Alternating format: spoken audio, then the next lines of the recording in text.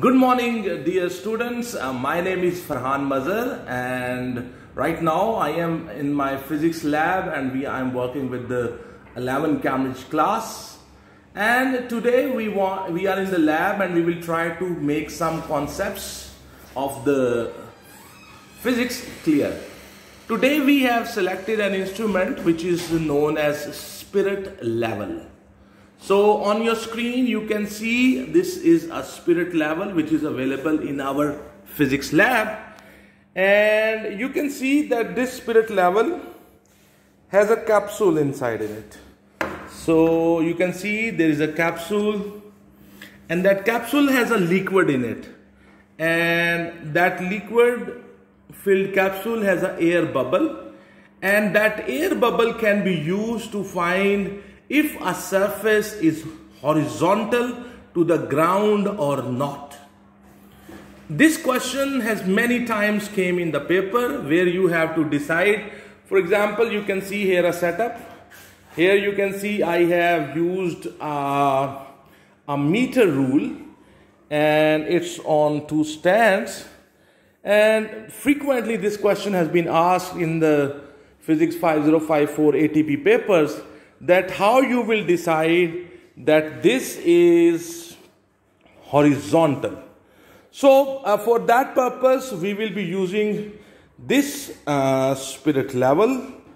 This can tell you if the rod is horizontal or not.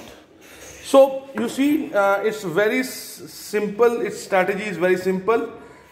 If the surface is horizontal to the ground, the bulb will remain in the center as shown. You can see this bulb will remain in the center. Okay.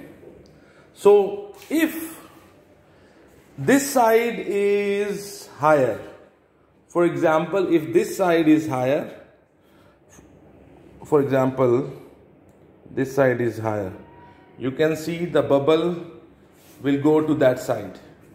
It will be no more in the center. If this side is higher, the bubble will go to that side. It will be no more in the center. If the bubble is not in the center, this means that the surface is not horizontal to the ground. Okay, so let's use this. Here you can see we have used an assembly. Here we have a meter rod, and we want to make sure that this meter rod is horizontal to the ground. So for that I can use a spirit level, and you can see what we will do. We will place the spirit level on this. Okay, so we have put the spirit level, and we will check. So you can see, can you see that? The bubble is in the center. If the bubble is in the center, this means that this rod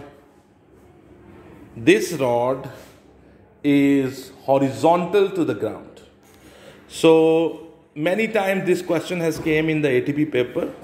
So I believe that now you will be able to use spirit level. You will be able to describe in your ATP paper that we can use a spirit level to decide that if a rod is horizontal to the ground or not.